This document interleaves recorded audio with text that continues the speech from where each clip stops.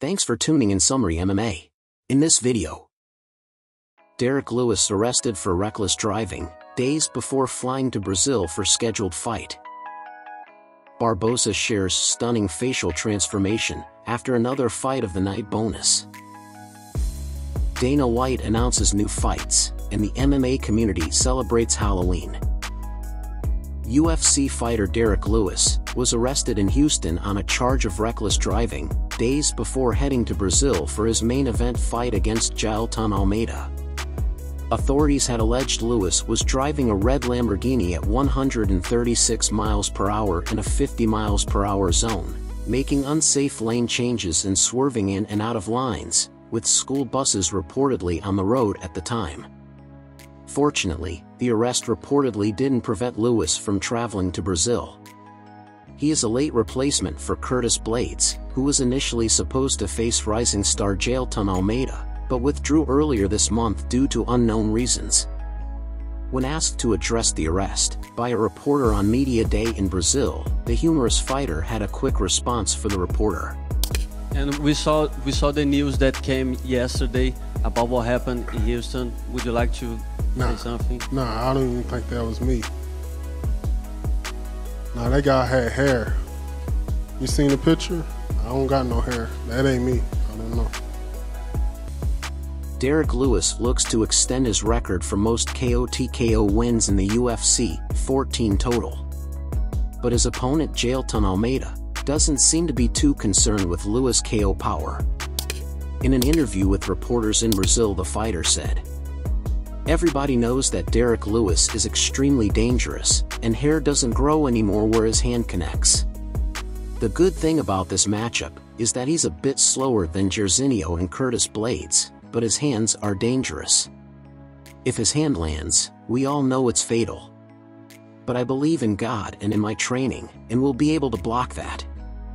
And the fighter plans to call out Cyril Gane after UFC Sao Paulo. "The UFC gave me Curtis Blaydes, the number 5 heavyweight.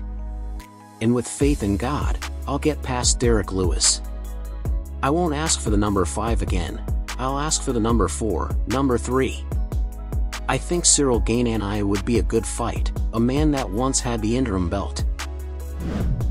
No one will ever question Edson Barboza's toughness inside the octagon. The fighter is no stranger to going into wars with his opponents, setting the record for most fight of the night bonus up to date, 9 total in this category. In his most recent fight, the 37-year-old veteran went to war with Sodiq Yusuff. A rough start for Barboza saw him beat up, cut open, and almost done in the first round. However, the Brazilian refused to surrender and started picking up the pace in the following rounds, for a memorable comeback by weathering the early storm, and then battering Yusuff to an unanimous decision victory. It didn't take him long to recover, but damn, he had the scars to prove he was in a war. Here are some photos the fighter posted on social media of his dramatic transformation, days after the fight.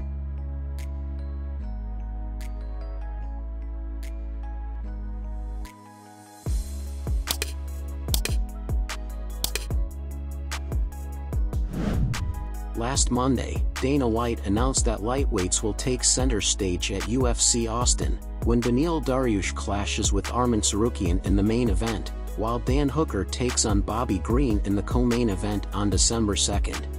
What's up, everybody? UFC is returning to Austin, Texas on December 2nd at the Moody Center.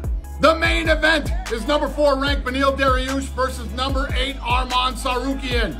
2 elite lightweights, no holes in their game, 26 finishes between them, 15 in the first round. Dariush is a long-time veteran trying to remain at the top, and Tsarukyan is the guy that many people believe has the best shot of anyone in the top 15 at taking out Islam Makhachev.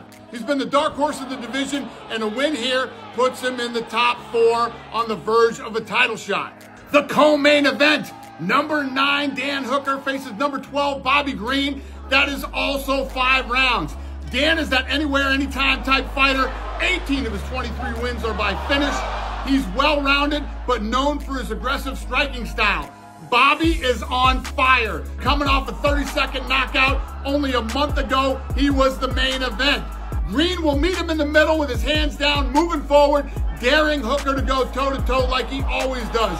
And he will be looking for his 21st stoppage, and he's looking to move into the top 10.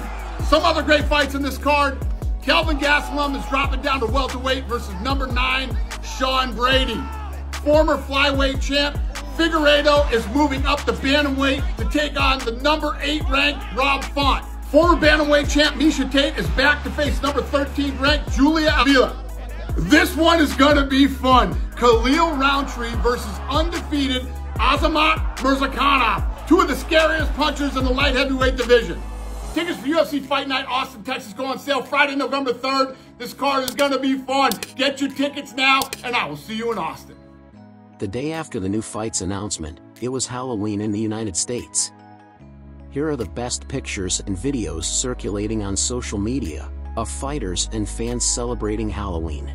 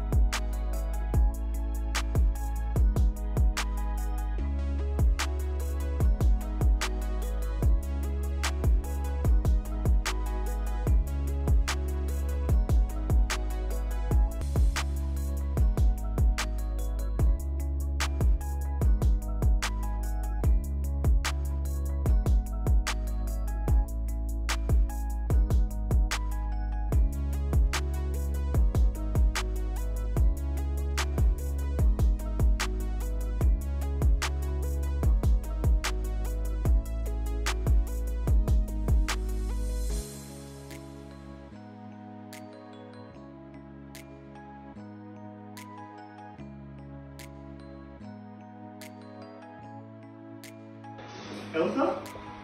Do you want to be a man? I'm going around the hall. I never see you anymore. Come out and knock and say you got a lie. We used to be a buddy, but now we're not.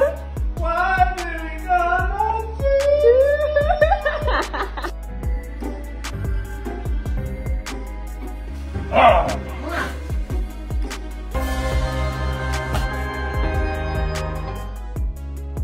If you like the content, please make sure to like and subscribe so you can get the latest news in UFC and other MMA promotions. Thanks for watching.